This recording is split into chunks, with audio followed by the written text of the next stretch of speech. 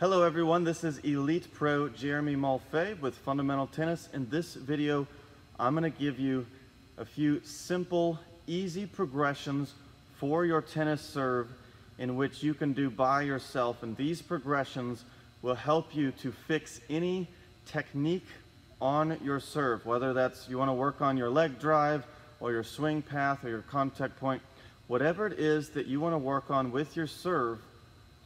These progressions are sure to help you. Or maybe you want to get rid of a bad habit that you have on your serve.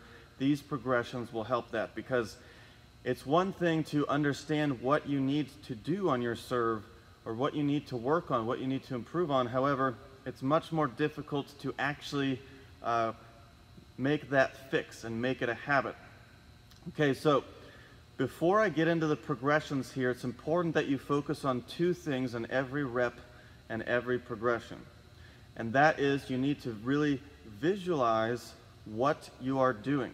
If you visualize, for example, if I'm visualizing my contact point, I need to think about what the ideal contact point is, and that will help me to execute in doing what I'm visualizing. So visualization is very important to help you create a new habit or to get rid of a bad habit. Now, the second thing is to focus on how it feels to do that technique or whatever it may be on the serve differently. So, once again, visualize it, every rep, every progression, and also be disciplined in focusing on how it feels, especially how it feels in comparison to when you did the old way. All right, so once again, it's quite easy to understand what to do maybe on the serve or any stroke, however. Really need to have progressions if you want to fix anything on your serve. And again, these progressions are absolutely golden. I use these every week with several players, and it has helped them tremendously. So the first progression is quite simple. All you're going to do is, this is something that everyone may have heard of, and that's just doing a practice swing. I always tell my players, if you can't do it without a ball, you certainly aren't going to be able to do it with a ball, because the ball is a massive distraction. Now, you're going to do some practice swings without tossing a ball. You're just doing the swing, okay?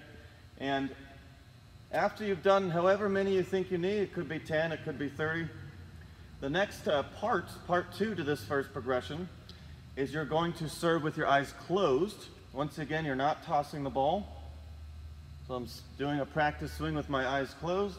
I'm not swinging really fast. I'm really just maintaining racquet speed. This part of the first progression is to help you focus on the feel, the visualized feel. Again, always thinking about those two things in every rep. Now, progression number two, you are going to be facing a curtain or a fence, and make sure you give enough distance from that curtain or fence, or maybe a wall, so that the ball doesn't ricochet and possibly hit you. So safety first, of course, is important. Now, in this progression, you're simply going to toss the ball up and then do a practice swing. However, you're going to have your eyes closed the entire time. The reason you have your eyes closed is because having the eyes open, even if you're not looking at the ball, can be a big distraction, because you might think about hitting the ball, you might think about getting it in. By the way, that's why we're facing the curtain or anywhere but trying to get it in the service box, because that will surely make it much more difficult to make any change if you're also trying to get the ball in the service box. So, second progression here, once again, let me demonstrate it now. Second progression, you're simply going to have your eyes closed the entire swing, and you are going to let go of the ball, so you're going to toss the ball. However, you're not trying to hit the ball, and you're not thinking about the ball. Eyes closed, facing a curtain. Don't worry about the ball, just focus on that visual and the feel, all right? Now, I'll give you one more time here, one more rep. Again, I have my eyes closed, I'm not swinging really fast, and I'm just focusing on whatever it is that you're working on with the serve. Now, in progression three, you're still facing anywhere but the court. Don't worry, in a little bit we are going to face the court and serve over the net. However, in this third progression, you're going to serve and toss the ball again. However, this time you're going to have your eyes open, but you are not watching the ball. You're not trying to hit the ball. In fact, I have an unstrung racket, so it's very unlikely I'm going to hit the ball. I'm actually going to have my eyes on the curtain or on some fixed object. Once again, not thinking about the ball, not trying to hit the ball. I am tossing the ball though, because we want it to be at least a little bit realistic. You'll notice each progression becomes a little more realistic and a little more challenging.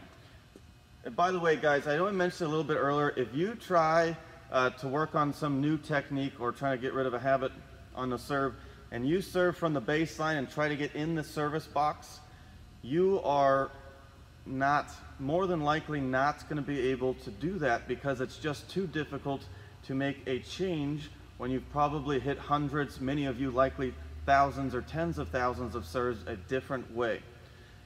Now, here we go with this third progression. Once again, I'm tossing the ball. I'm watching the curtain the whole time, so if you can't see my eyes, you can see how my face is here. I'm not looking up at the ball. Another one, I'm not swinging super fast. I'm just, one more time I'll show you here. So I'm watching the curtain the whole time.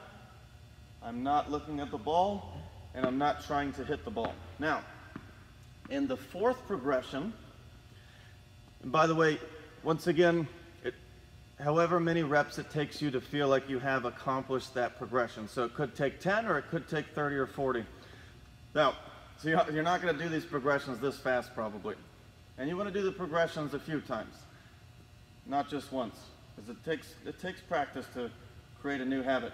In this fourth progression, you are going to still be facing the same way. We're not facing the court just yet. You're going to toss the ball, perform a swing like usual.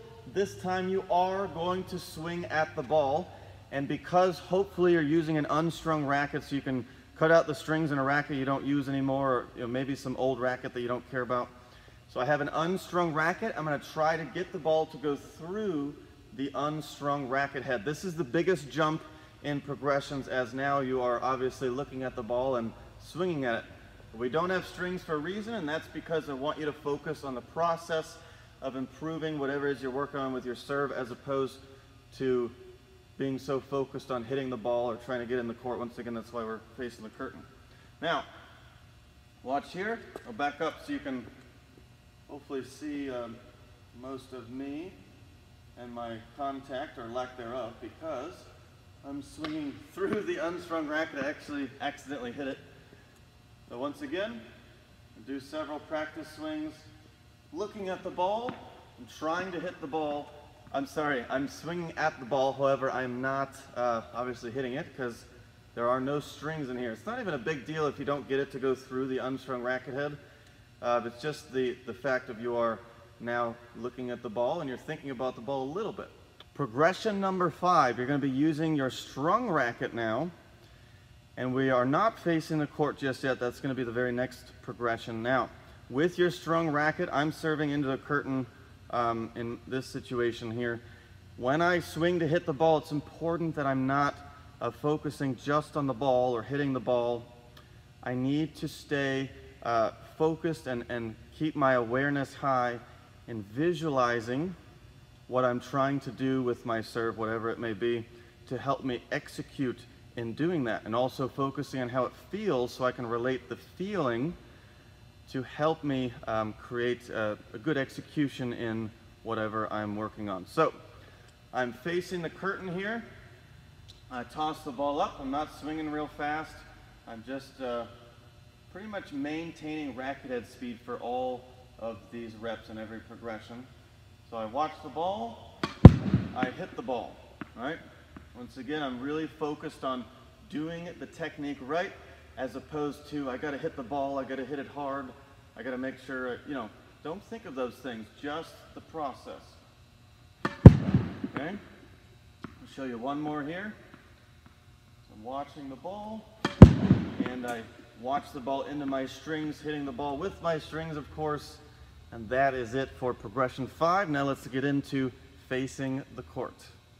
In this final progression, there's going to be a couple different parts to this last progression, and instead of having you serve behind the baseline where your environmental habit is, I'm going to have you serve from about halfway between the net and the service line. If you skip these couple parts to this last progression, you immediately serve from behind the baseline, try to get it in the small service box, then you're very, very likely to go back to your old habits. So now I'm again serving from halfway between the net and the service line. Of course, I'm using my strung racket the rest of the way here in this drill, and I'm not even trying to get the ball in the correct service box. I'm just trying to get the ball over the net and maybe inside the lines, okay? If you focus on getting it in the service box, that may get you to go away from your new technique, and that old habit may creep back. So we're not just yet serving into the service box. So I'm going to toss the ball up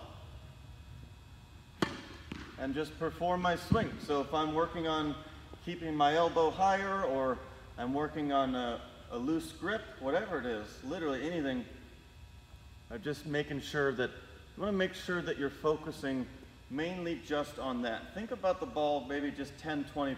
As long as you're hitting the ball, that's good enough for the first few reps. Okay. Once you are comfortable with that progression, that part of the progression, you feel like you have accomplished doing your whatever it is you're working on and being able to get it over the net as well, it really doesn't matter a whole lot where the ball goes again. You're then going to serve from behind the service line and do the exact same thing. Once again, you're not worried about where the ball goes. Okay? I'm not swinging super fast. I'm just maintaining racket head speed. It may take you 10, 20, 30 reps before you can go to the next progression. And the final progression really is just going behind the baseline and performing the serve like you normally would, except you've got that new technique that you're working on. And then finally, you're served behind the baseline again. However, you're also not just trying to get it anywhere in the court, you're trying to get it in the service box. Once again, I know you may be frustrated that you can't seem to improve your serve technique. You need these progressions. On another note, it's really important to video yourself doing each progression and do so in slow motion if possible, so you can see if you're doing your new technique correctly.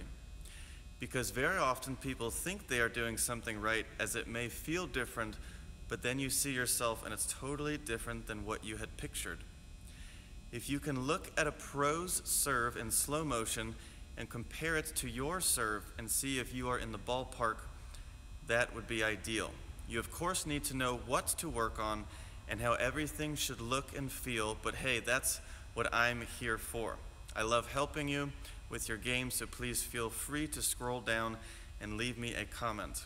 Also, let me know how the progressions work for you. I'm confident any player can improve just about anything with their serve technique when using these very simple yet quality progressions. If you're still watching, make sure to subscribe to my channel so you can be first to see all my newest weekly content. Thanks so much for watching this video. I'm excited to hear your feedback. Once again, let me know in the comments section if you have any questions about this video or if you have anything you want me to cover in a future video. I love to hear what you're having trouble with or what you're interested in learning. I want to help you improve your game, so tell me what I can do. By the way, I just released a new and free serve training series that will show you one simple tip to fix your toss forever. I'll show you the #1 serve power killer and how to banish it forever, and a great tip to adding massive kick to your serve. All for the incredibly low price of free. If that sounds interesting to you, I'll leave a link down below or somewhere on this screen. Feel free to check that out. All right, I'll see you in the next video.